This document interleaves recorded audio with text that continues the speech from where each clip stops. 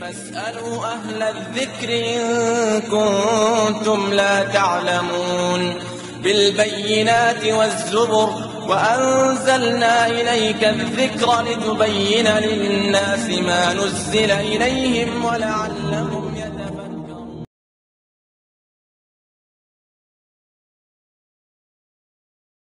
السلام عليكم ورحمة الله وبركاته. الحمد لله كفى وسلام على عباده الذين اصطفى. ما بعد فأعوذ بالله من الشيطان الرجيم. بسم الله الرحمن الرحيم. الذي خلق الموت والحياة ليبلوكم أيكم أحسن عملا. وقال النبي الكريم صلى الله عليه وسلم: من تشبه بقوم فهو منهم. رواه أبو داود. وقال الشاعر: क्या हंसी आती है मुझे हजरत इंसान पर, फेले बद्दू खुद करे और लानत करे शैतान पर। वक़ाल अलक़ाइल: जार साथे जार मुहब्बत तार साथे तार कियामत। उपविष्ट प्राण प्रिय इस्लाम दरदी भाई सकल, समस्त प्रशंसा সেই মহান পাক রব্বুল ইজ্জাতের জন্যই, যার প্রশংসা করে শেষ করা যায়নি আর যাচ্ছে না এবং কিয়ামত অবধি যাবেও না, তাই তার অতি সংক্ষেপে প্রশংসা করি। সকলেই বলুন আলহামদুলিল্লাহ। তারপর আমাদের দয়ার নবী, সারা বিশ্বের নবী, নবী মুহাম্মদ রাসূলুল্লাহ সাল্লাল্লাহু আলাইহি ওয়াসাল্লাম, যিনি সারা বিশ্ববাসীর জন্য রহমত স্বরূপ এসেছিলেন, তাই তার ওপর বৃষ্টির মতো ঝরঝরিত রহমত বর্ষণ হোক। সকলেই বলুন আল্লাহুম্মা আমিন। আল্লাহুম্মা সাল্লি আলাইহি ওয়া বারিক আলাইহি। প্রিয় শ্রোতা মণ্ডলী, এখন আমি আপনাদের সম্মুখে যে বিষয়টি নিয়ে আলোচনা করব সেটি হচ্ছে যে নতুন বছরের শুভেচ্ছা জানানো। আমি এই বিষয়টি এজন্য চয়ন করেছি যে সামনেই জানুয়ারি 2020 ঢুকে যাবে, 2020 সাল পড়ে যাবে। এজন্যই আমি নতুন বছরের শুভেচ্ছা জানানো এই বিষয় নিয়ে বিস্তারিত দলিল, প্রমাণ ও রেফারেন্স সহকারে আলোচনা করব। ওয়ামা উরিদু ইল্লাল ইসলাহ ওয়ামা তাওফীকি ইল্লা বিল্লাহ। রব্বি ইশরাহ লি সাদরি ওয়া ইয়াসসির লি আমরি ওয়াহলুল উকদাতাম মিন লিসানি ইয়াফকাহু কওলি। প্রিয় শ্রোতা মণ্ডলী, যখনই আমরা শুনবো যে নতুন বছর, তখন আমাদের জানতে হবে যে একটা বছর পার হয়ে গেল। সেটা পহেলা বৈশাখ হোক, বাংলা মাসের প্রথম মাস হোক, বাংলা বছরের নতুন বছর হোক, বা ইংরেজি মাসের প্রথম মাস হোক, ইংরেজি বছরের প্রথম বছর হোক, কিংবা অ্যারাবিক মাসের প্রথম মাস হোক, যেই মাসই হোক না কেন, কিন্তু জেনে রাখবেন যে এই নতুন বছর, এই কথাটি যখন আমরা শুনি নববর্ষ, তখন শোনার সঙ্গে সঙ্গে আমাদের মাথায় একটা জিনিস আসে যে আমাদের বয়স একটু বাড়লো। যে মানুষের বয়স ছিল 18, তার বয়স হলো 19। তো আমরা ভাবি কি যে বয়স বাড়লো, কিন্তু অ্যাকচুয়ালি আপনি যদি সঠিকভাবে চিন্তা ভাবনা করেন তাহলে আপনি বুঝতে পারবেন বয়স বাড়ে না, বরং বয়স কমে গেল। যত দিন যাবে মানুষ মৃত্যুর দিকে এগিয়ে যাবে, সে তার জীবনকে অতিবাহিত করবে পৃথিবীতে, যত বছর কাটিয়ে নেবে তার বয়স কমতে থাকবে। যেমন একজন মানুষ ধরেন 60 বছর বা 65 বছর এই পৃথিবীতে বেঁচে থাকবে, আল্লাহ রাব্বুল আলামিন তার তাকদীরে লিখে দিয়েছেন, তার ভাগ্যে লিখে দিয়েছেন যে তিনি 60 বছর বা 65 বছর বাঁচবেন। তো যখন তার একটা বছর পার হয়ে যায়, তার অর্থ হচ্ছে এই যে এই পৃথিবীতে সে 65 বছর বাঁচত, তাহলে সে আর 64 বছর বাঁচবে। সে 60 বছর যদি বাঁচত, তাহলে সে আর 59 বছর এই পৃথিবীতে থাকবে।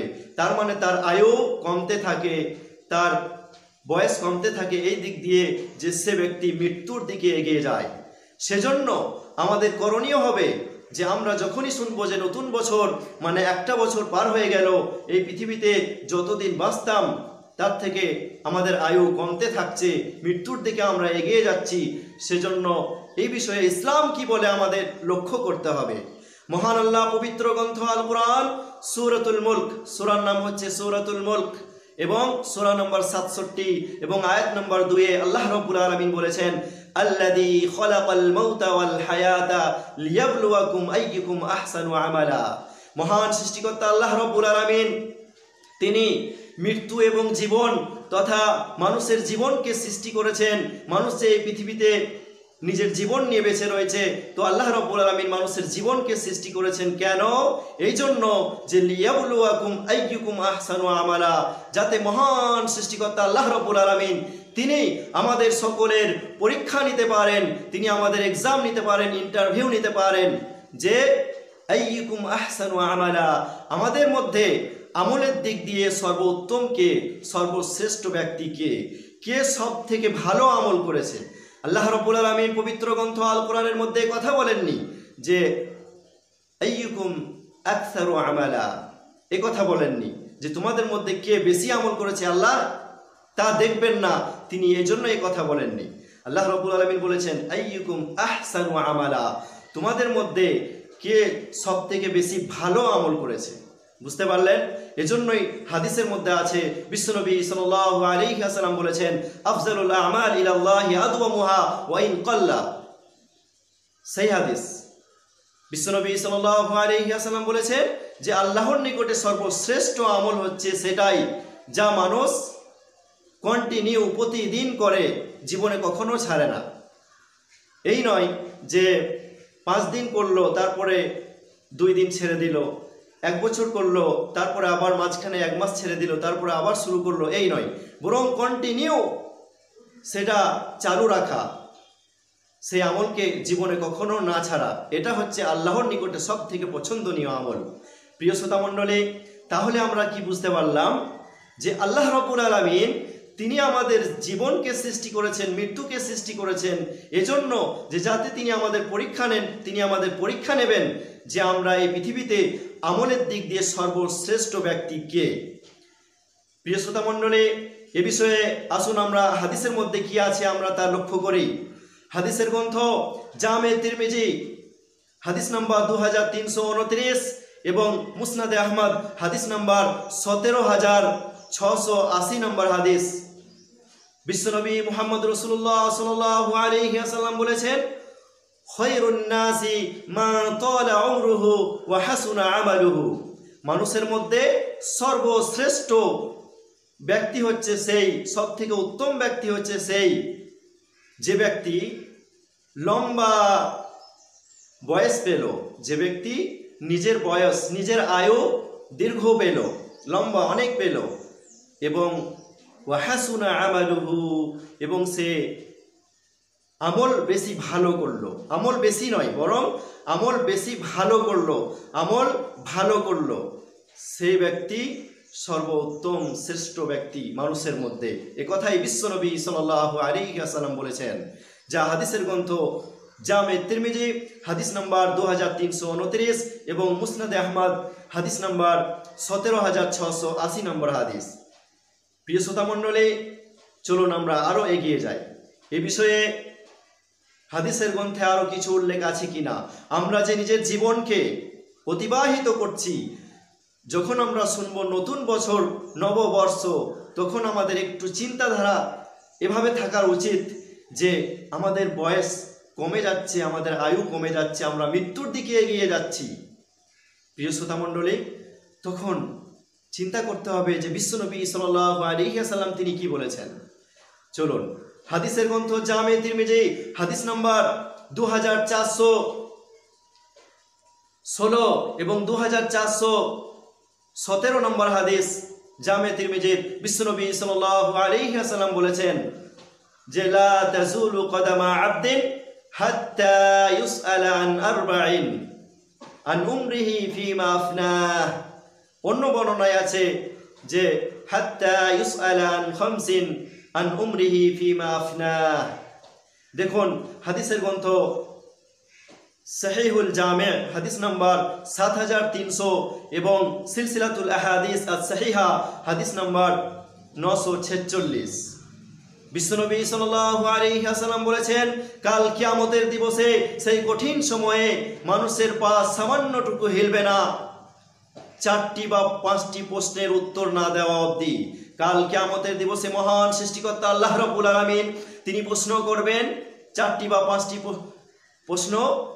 সেই প্রশ্নের মধ্যে একটা প্রশ্ন থাকবে যে আন উমরিহি ফিমা আফনা, তার আয়ু সম্পর্কে, তার বয়স সম্পর্কে, যে সে তার জীবনকে কোন পথে অতিবাহিত করেছে, সে নিজের জীবনকে কিভাবে পরিচালন করেছে এই পৃথিবীতে, সে পৃথিবীতে শ্রেষ্ঠ আমল করেছে কিনা, ভালো আমল করেছে কিনা, আল্লাহ রাব্বুল আলামিন তিনি দেখবেন।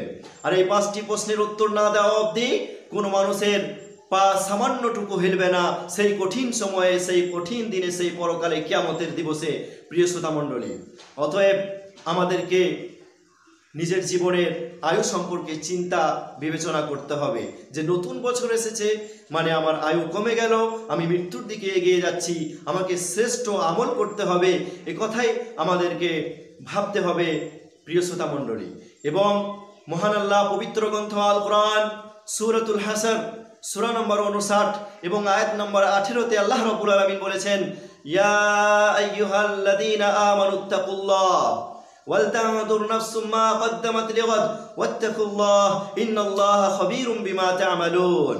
আল্লাহ রাব্বুল আলামিন বলেছেন, ইয়া আইয়ুহাল্লাযীনা আমানুত্তাকুল্লাহ, হে ঈমানদারগণেরা, হে বিশ্বাসীগণেরা, তোমরা যারা আল্লাহকে এবং তার রাসূলকে বিশ্বাস করেছো, যারা কিয়ামতকে বিশ্বাস করেছো, জান্নাত ও জাহান্নামকে বিশ্বাস করেছো, হে বিশ্বাসীগণেরা তোমরা শুনে নাও, ইয়া আইয়ুহাল্লাযীনা আমানু ইত্তাকুল্লাহ, তোমরা আল্লাহকে ভয় করো, সেই মহান সৃষ্টিকর্তা আল্লাহ রাব্বুল আলামিনকে ভয় করো। ইয়া আইয়ুহাল্লাযীনা আমানুত্তাকুল্লাহ ওয়ালতানজুর নাফসুম মা কদ্দামাত লিগাদ, এবং তুমি নিজের দিকে দেখো, নিজের নফসের দিকে দেখো, নিজের আত্মার দিকে দেখো, নিজের দিকে চেয়ে দেখো।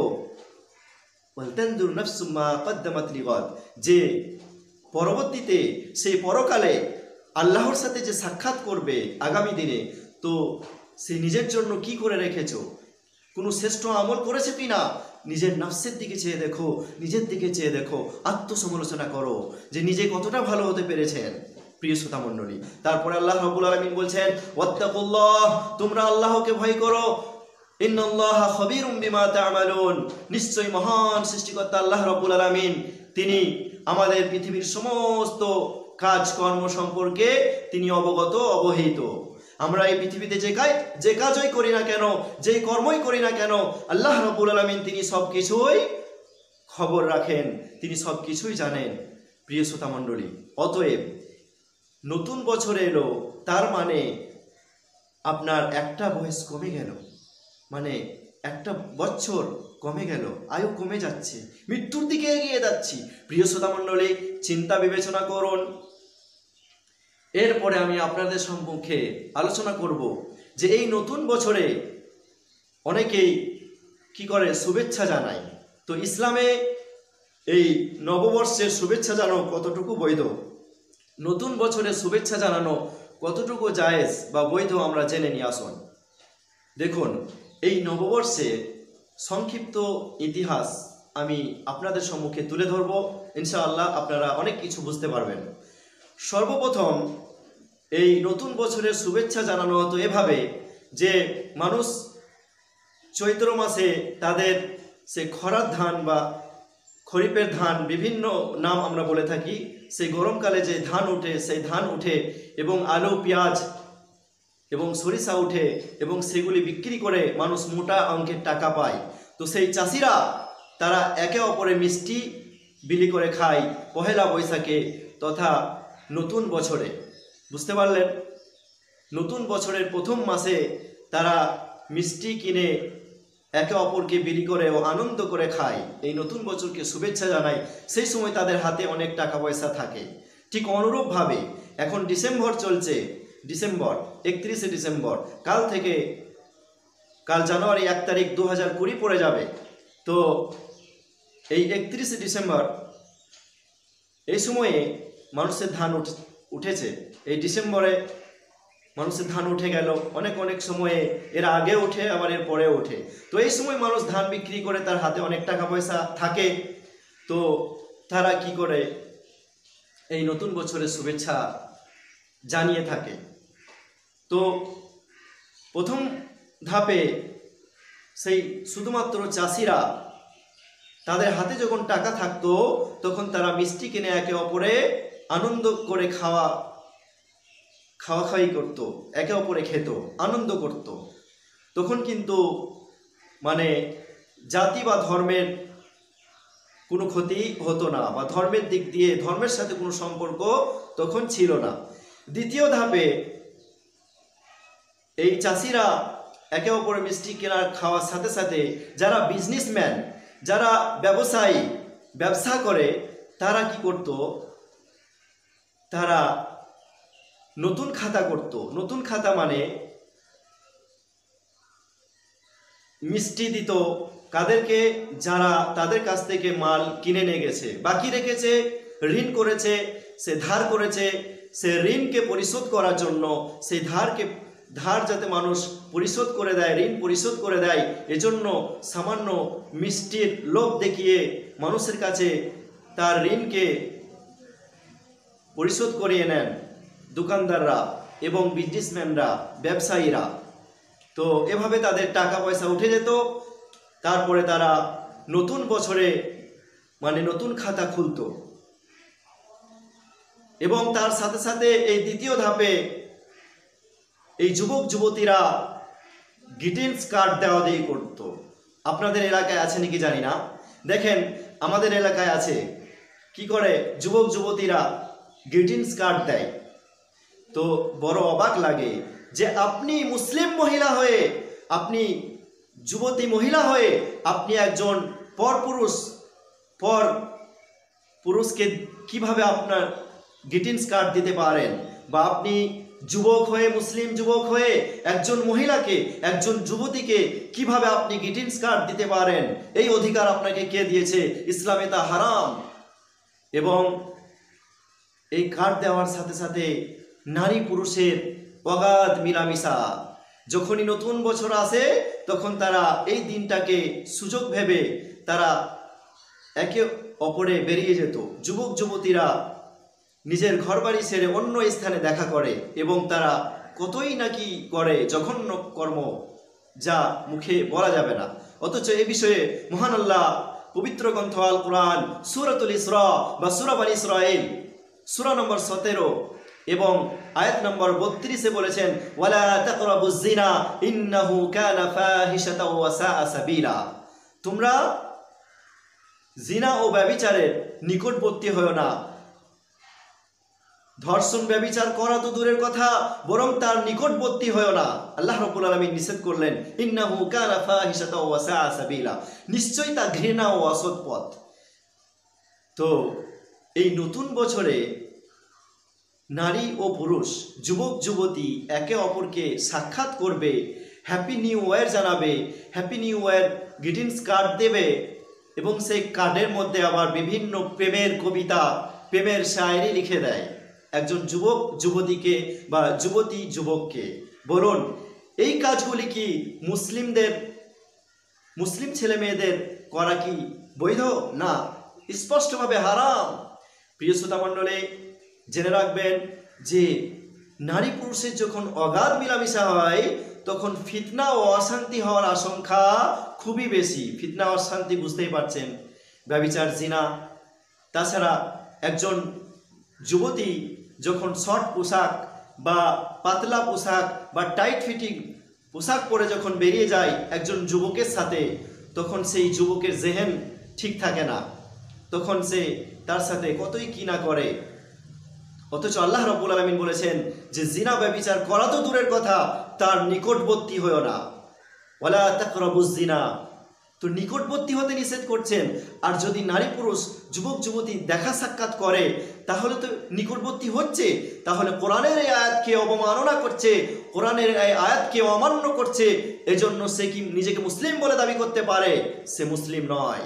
মুসলিম কাদের বলে? মুসলিম ইসলামের সংজ্ঞা কি? ইসলাম শব্দের অর্থ হলো আত্মসমর্পণ করা, এবং মুসলিম তাদেরকে বলা হয় যারা আত্মসমর্পণকারী, যারা নিজের ইচ্ছাকে আল্লাহর ইচ্ছার ওপর ছেড়ে দিয়েছে।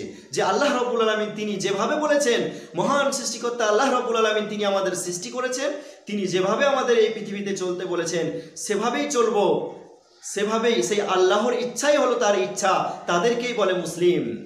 যারা নিজের ইচ্ছাকে আল্লাহর কাছে সমর্পণ করে দেয় তাদেরকে বলে মুসলিম। তাহলে আপনি আল্লাহর ইচ্ছা অনুযায়ী চলছেন না, যুবক যুবতী যদি অগাধ মিলামিশা করে তাহলে এই কোরআনের আয়াতকে, এই আল্লাহর কথাকে, আল্লাহর বাণীকে অস্বীকার করা হবে, অমান্য করা হবে। ফলে আপনি নিজেকে মুসলিম বলে দাবি করলেও আল্লাহ এবং আল্লাহ রসুলের কাছে আপনি মুসলিম হতে পারবেন না। এটা শুধু আপনার মুখের কথা।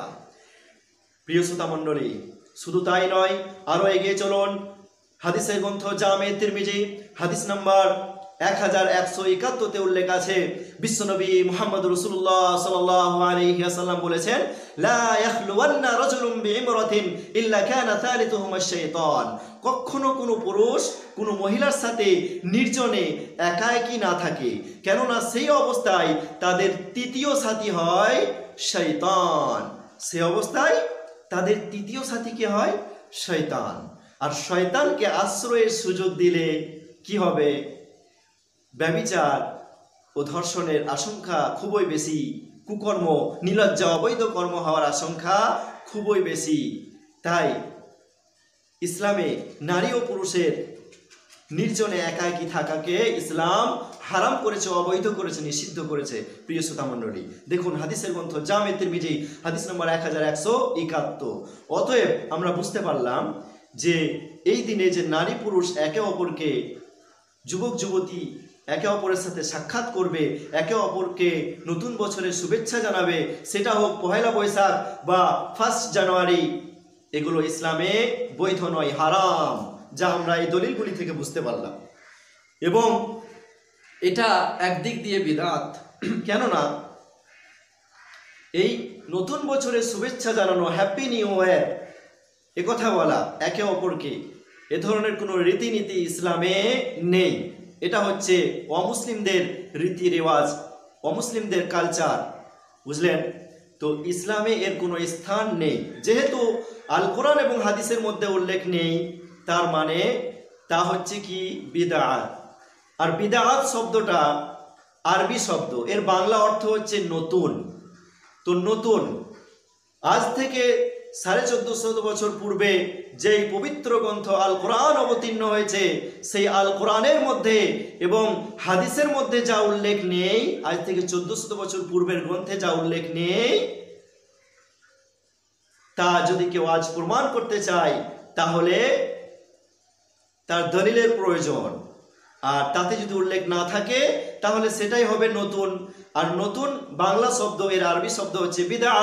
অতএব এই দিক দিয়ে হবে এই নতুন বছরের শুভেচ্ছা জানানো, একে অপরকে হ্যাপি নিউ ইয়ার বলা বিদআত।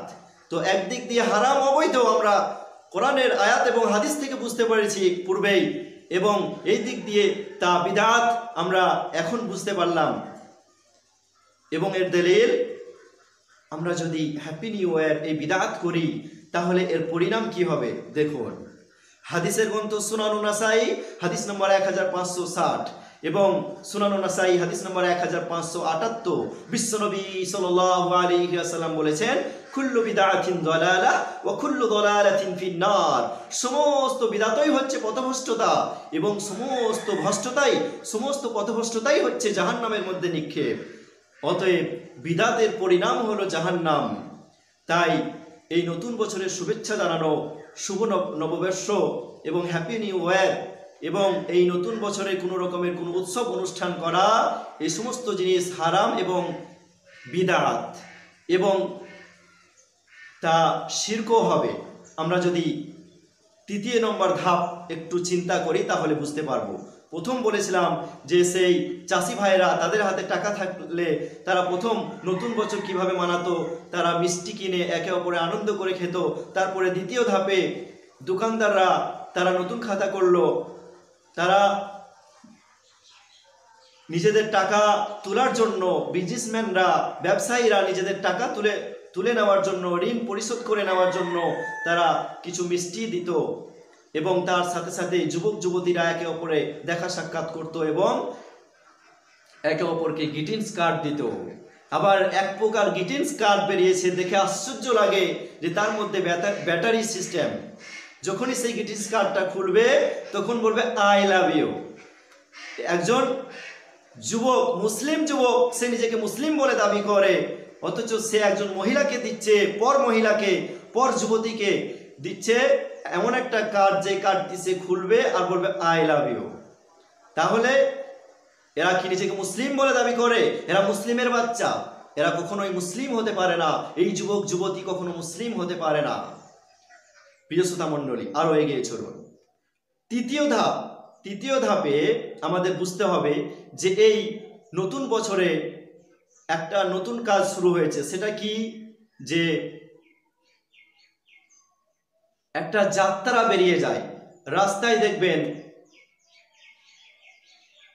অনেক কিছু পশু পক্ষী প্রাণীর মুখোশ নিয়ে রাস্তায় ঢোল গান বাজনা বাজাতে বাজাতে পেরিয়ে যায়, এবং তারা তার দ্বারা কি করে, মানে মঙ্গলের আশা রাখে, তারা কামনা করে, তারা আশা রাখে যে আমাদের মঙ্গল হবে, এবং তারা এই কথাও ভাবে যে তাদের বিপদ আপদ দূর হয়ে যাবে তারা যদি এই শুভযাত্রা করে। তো তারা সেই নতুন বছরে কি করে, মঙ্গল শোভাযাত্রা করে। তো এই মঙ্গল শোভাযাত্রায় কিছু প্রাণীর মুখোশ থাকে, কিছু প্রাণীর প্রতীক থাকে, আর সেই সমস্ত প্রাণী সৌন্দর্যের জন্য নয়। সেই সমস্ত একটা প্রশ্ন থেকে থাকে যে শোভাযাত্রায়, মঙ্গল শোভাযাত্রায় যে সমস্ত মুখোশ বহন করে বা প্রাণীর প্রতীক বহন করে, তা কি সৌন্দর্যের জন্য? না, সৌন্দর্যের জন্য নয়, বরং তা অমুসলিমদের বিশ্বাস ও আকীদার সাথে বড়ই সম্পর্ক রয়েছে। তারা যে সমস্ত দেবী দেবতার পূজা করে, তাদের সাথে এই সমস্ত প্রাণীর বড় সম্পর্ক রয়েছে। তারা এই সমস্ত প্রাণী দ্বারা কল্যাণের আশা রাখে। যেমন এই মঙ্গল শোভাযাত্রায় কি করা হয়, পেঁচা নিয়ে যাওয়া হয়, পেঁচার মুখোশ দেখবেন, অসংখ্য অগাধ পেঁচার মুখোশ নিয়ে এই শোভাযাত্রায় বেরিয়ে যায়। তো এই শোভাযাত্রায় পেঁচার যে মুখোশ নিয়ে যাওয়া হয়, এর রহস্য কি জানেন? পেঁচা হচ্ছে হিন্দুদের সেই লক্ষ্মী পূজা করে না, লক্ষ্মী, তো এই লক্ষ্মীর বাহন, পেঁচা হচ্ছে লক্ষ্মীর বাহন, এবং সেখানে বাঘ, হাতি ও সিংহের মুখোশ নিয়ে যাওয়া আসা করে। আর এই বাঘ, হাতি ও সিংহ এটা হচ্ছে দুর্গার বাহন, দুর্গা পূজা করে, তো সেই দুর্গার বাহন। এবং হনুমানের মুখোশ নিয়ে যায় সেই শুভযাত্রায়। তো হনুমান এটা হচ্ছে রামের বাহন, এবং ময়ূরের মুখোশ নিয়ে যায়, ময়ূরের মূর্তি বাহন করে নিয়ে যায়। তো ময়ূর হচ্ছে কার্তিকের বাহন, তাদের দেবী দেবতা, বুঝতে পারছেন? তারপরে হাঁস, তারা হাঁসের মূর্তি নিয়ে যায়, হাঁস হচ্ছে সরস্বতীর বাহন। এবং ঠিক সেভাবেই ক্ষিপ্ত ষাঁড় নিয়ে যায়, ষাঁড়, এই ষাঁড় হচ্ছে শিবের বাহন, ইত্যাদি অনেক পশু পক্ষীর তারা ছবি নিয়ে যায়। তো কথা হচ্ছে প্রিয় শ্রোতা মণ্ডলী, যে তারা এই সমস্ত প্রাণী দ্বারা কি করে, তারা কল্যাণের আশা রাখে। বুঝতে পারলেন? হিন্দুরা 12 মাসে যে 13 পরব করে, সে সমস্ত প্রাণীর সাথে তাদের ভক্তি ও কল্যাণের বিশ্বাস জড়িত। সেগুলোকে আমরা একই দিনে সেই নববর্ষ বরণের মাধ্যমে পালন করে থাকি, তাদের সাথে আমরা সাথ দিই, সেই শুভযাত্রায় আমরা বেরিয়ে যাই। গান বাজনা হচ্ছে, এটাও ইসলামে হারাম, এবং তার সাথে সেই শুভযাত্রায় আমরা বেরিয়ে যাই। অথচ তারা যে 12 মাসে 13 পরব করে, এই লক্ষ্মী পূজা, দুর্গা পূজা, এই শিব পূজা, এই বিভিন্ন পূজা, তো এই পূজা তারা সেই নতুন বৎসরে, নববর্ষে, মানে সেই 13টি পরবের একবারেই তারা পালন করে থাকে, আর আমরা তাদের সাথে সাথ দিই। তাই যদি আমরা সাথ দিয়ে থাকি, তাহলে সেটা হয়ে যাবে কি, শিরিক, একদম স্পষ্ট শিরিক হবে, যা দ্রুত পরিত্যাজ্য, এবং তা থেকে আমাদের সকল মুসলিমদের বেঁচে থাকা আবশ্যক। আপনি নিজেকে মুসলিম বলে দাবি করেন, অথচ আপনার ছেলে মেয়ে একে অপরকে দেখা করার জন্য বেরিয়ে যাচ্ছে, আপনার ছেলে মেয়ে এই মঙ্গল শুভযাত্রায় যাচ্ছে, শিরিক করছে, তারা বিদআত করছে, তারা হারাম অবৈধ কাজ করছে। আপনি সচেতন হন, নচেত আপনার পরিণাম কি হবে? আপনার পরিণাম কি হবে আপনি যদি নিজের ছেলে মেয়ের খবর না রাখেন? শুনুন, হাদিসের গ্রন্থ বিশ্বনবী সাল্লাল্লাহু আলাইহি ওয়াসাল্লাম বলেছেন, যা উল্লেখ রয়েছে হাদিসের গ্রন্থ সহিহ মুসলিম হাদিস নাম্বার 142 এবং সহিহ বুখারী হাদিস নাম্বার 6731 এবং 7151 নম্বর হাদিস। বিশ্বনবী সাল্লাল্লাহু আলাইহি ওয়াসাল্লাম বলেছেন, মা মিন আবদিন ইয়াশতারিহি আল্লাহু রাইয়াতান ইয়ামুতু ইয়াওমা ইয়ামুতু ওয়া হুয়া গাসুল লিরাইয়াতি ইল্লা হারামাল্লাহু আলাইহিল জান্নাহ। বিশ্বনবী সাল্লাল্লাহু আলাইহি ওয়াসাল্লাম বলেছেন যে আপনাকে দায়িত্ব দেওয়া হয়েছে, তো আপনার নিজের দায়িত্ব আপনার নিজের ছেলে মেয়েকে লালন পালন করা, তারা যাতে কোনো অবৈধ কাজ না করে, তারা যাতে কোনো শিরক ও বিদাতি কাজ না করে, কোনো হারাম কাজ না করে, আপনার খেয়াল রাখা, এটা হচ্ছে আপনার দায়িত্ব। তো বিশ্বনবী সাল্লাল্লাহু আলাইহি ওয়াসাল্লাম বলছেন যে কোনো বান্দাকে দায়িত্ব দেওয়া হয়েছে, অথচ সে এমন অবস্থায় মারা যাচ্ছে, ইয়ামুতু ইয়াওমা ইয়ামুতু ওয়া হুয়া গাসুল লিরাইয়াতি, যে সে নিজ দায়িত্ব সম্বন্ধে উদাসীন, কোনো খবরই রাখে না, নিজের ছেলে মেয়ের কোনো খবরই রাখে না যে তারা কোনো অবৈধ কাজ করছে, কি শিরিক করছে, কি বিদআত করছে।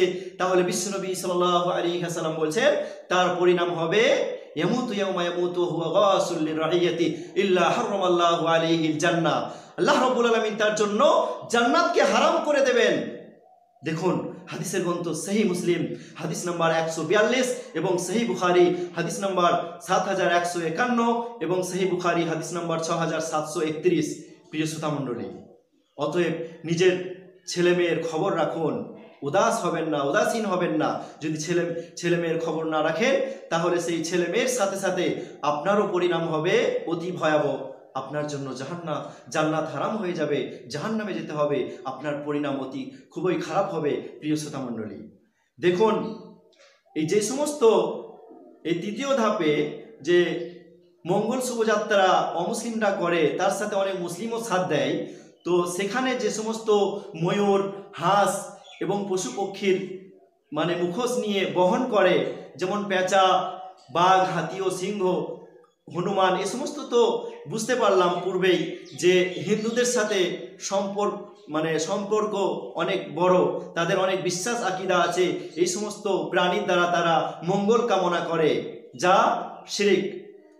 মঙ্গল ও অমঙ্গলের মালিক হচ্ছে মহান সৃষ্টিকর্তা আল্লাহ রাব্বুল আলামিন। আমরা মুসলিম হিসেবে আমাদের সকল মানুষকে এই বিশ্বাস রাখতে হবে যে মঙ্গল ও অমঙ্গলের মালিক হলেন মহান সৃষ্টিকর্তা আল্লাহ রাব্বুল আলামিন।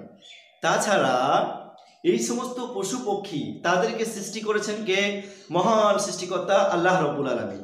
তো পৃথিবীর সমস্ত সৃষ্টি, এমনকি মানুষ এবং পৃথিবীর সমস্ত প্রাণী, পশু পক্ষী যা আছে, কীট পতঙ্গ, এই সমস্ত কিছুই কিন্তু মহান সৃষ্টিকর্তা আল্লাহ রাব্বুল আলামিনের সাহায্য ও দয়া ছাড়া এই পৃথিবীতে বাঁচতেই পারবে না ও চলতেই পারবে না। বুঝতে পারলেন? তো তারা এই পৃথিবীতে বসবাস করে আল্লাহর সাহায্যের ওপরই নির্ভর করে। তাহলে তারা কিভাবে অপরকে বাঁচাবে ও দুঃখ কষ্টে অপরের সাহায্য করবে কিভাবে? যারা নিজেরাই আল্লাহর ওপর ভরসা করে চলে, আল্লাহর দয়ায় চলে, আল্লাহর সাহায্যে চলে।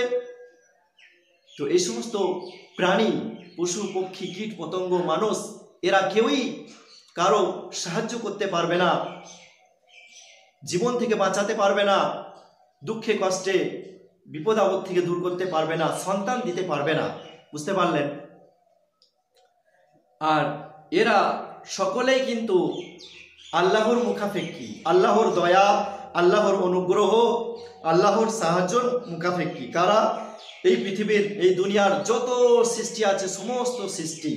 তাহলে যারা আল্লাহর দয়ার, আল্লাহর অনুগ্রহের, আল্লাহর সাহায্যের মুখাপেক্ষী, যাদের আল্লাহর সাহায্যের প্রয়োজন রয়েছে, তারা কিভাবে আবার অন্যের সাহায্য করতে পারে? কখনোই পারবে না। আর তারা যে আল্লাহর সাহায্যের ওপরে চলে, আল্লাহর দয়ার ওপরে চলে, এর দলিল পবিত্র গ্রন্থ আল কোরআনের মধ্যে উল্লেখ আছে। মহান আল্লাহ পবিত্র গ্রন্থ আল কোরআন সূরাতুল হুদ সূরা নম্বর 11 এবং আয়াত নম্বর 6 আল্লাহ রাব্বুল আলামিন বলেছেন, ওয়ামা মিন দাব্বাতিন ফিল আরদি ইল্লা আলাল্লাহি রিজকুহা।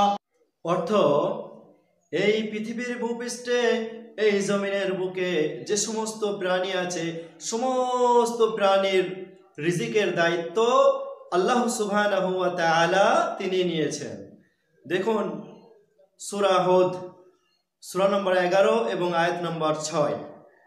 তো এই পৃথিবীতে যত প্রাণী আছে, মানুষ থেকে শুরু করে পশু পক্ষী এবং কীট পতঙ্গ, সমস্ত কিছুর খাদ্যের দায়িত্ব, সমস্ত কিছুর রুজির দায়িত্ব আল্লাহ সুবহানাহু ওয়া তাআলা তিনি নিয়েছেন। আমরা বুঝতে পারলাম। তাই তারাই তো আল্লাহর সাহায্যের ওপর ভরসা করে চলে, আল্লাহর সাহায্যের মুখাপেক্ষী। তাহলে তারা কিভাবে আমাদের সাহায্য করবে, আমাদেরকে বিপদ থেকে বাঁচাবে? বুঝতে পারলেন? তাই সেই অমুসলিমদের শুভযাত্রায়, মঙ্গল শোভাযাত্রায় অংশগ্রহণ হওয়া স্পষ্ট শিরকের কাজ, যা আমাদের মুসলিমদের যাওয়া একেবারেই অনুচিত।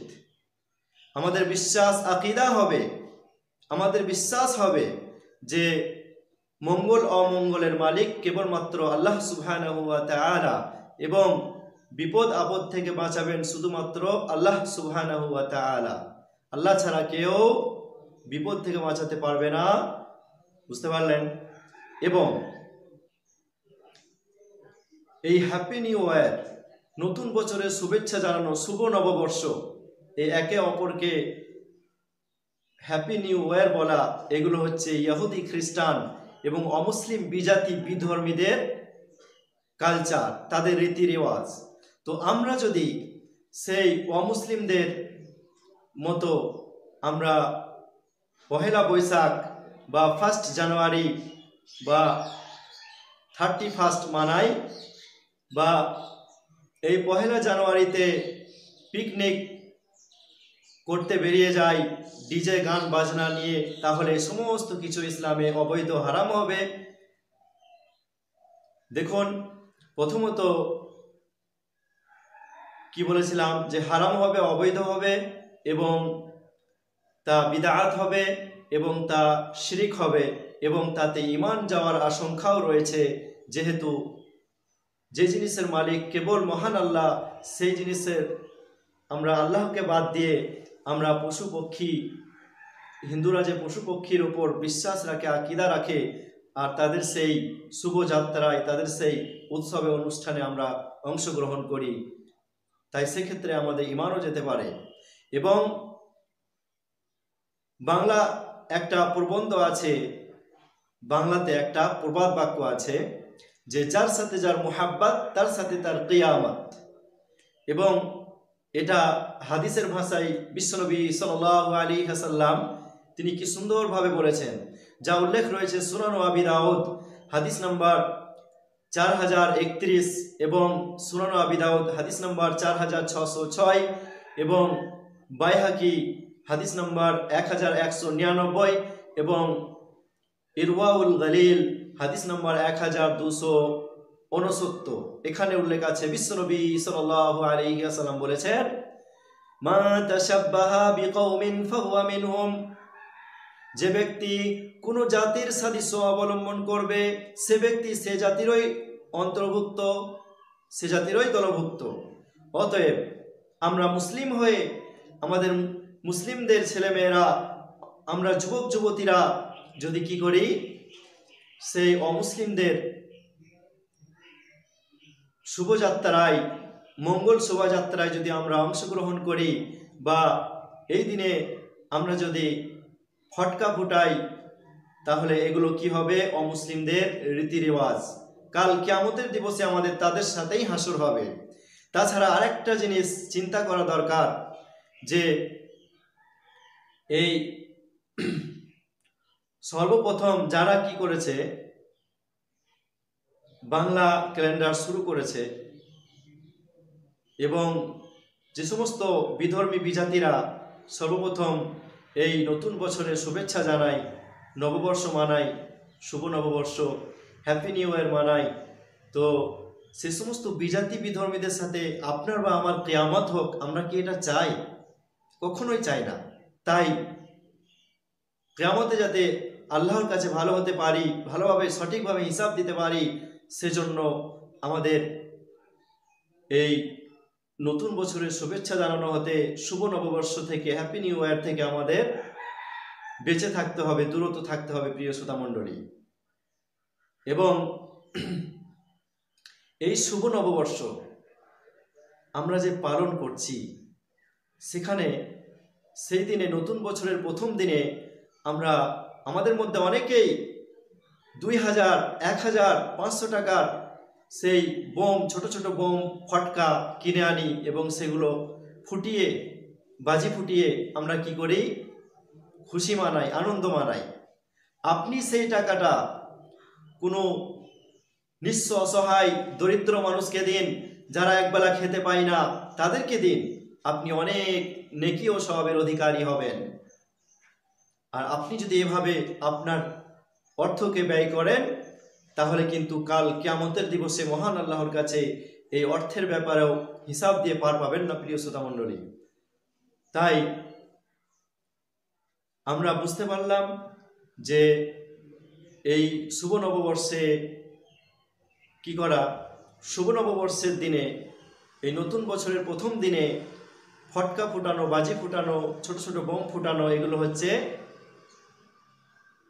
অপচয়, যা ইসলামে অবৈধ, হারাম। এবং দ্বিতীয়, এই নতুন বছরের শুভেচ্ছা জানানো, হ্যাপি নিউ ইয়ার বা গ্রিটিংস কার্ড দেওয়া, এগুলো হচ্ছে অবৈধ, হারাম। এবং এগুলো হচ্ছে অমুসলিমদের কালচার, অমুসলিমদের রীতিরেওয়াজ, এবং তা হচ্ছে শিরক, যা আমরা বিভিন্ন আলেমদের কাছ থেকে শুনে থাকি। তাই পরিশেষে আল্লাহর কাছে দোয়া করি যে আল্লাহ, তুমি আমাদের সকলকেই, পৃথিবীর সমস্ত মুসলিমদের হেফাজত করো। আল্লাহ, আল্লাহ তুমি আমাদের সমস্ত মুসলিম ছেলে মেয়েদের হেফাজত করো, সমস্ত যুবক যুবতীদেরকে এই অবৈধ হারাম কাজ থেকে বাঁচাও এবং এই শিরক থেকে বাঁচাও, এই বিদআত থেকে বাঁচাও। আল্লাহ, আল্লাহ তুমি আমাদের সকলকে এই অপচয় থেকে বাঁচাও। আল্লাহ তুমি আমাদের সকলকেই এই হ্যাপি নিউ ইয়ার, শুভ নববর্ষকে বর্জন করার তৌফিক দাও। এখান থেকে আমি আমার বক্তব্য ইতি করলাম। ওয়া মা আলাইনা ইল্লাল বালাগ। আকুলু কাওলি হাযা আস্তাগফিরুল্লাহ লি ওয়া লাকুম ওয়া লিসাইরিল মুসলিমিন।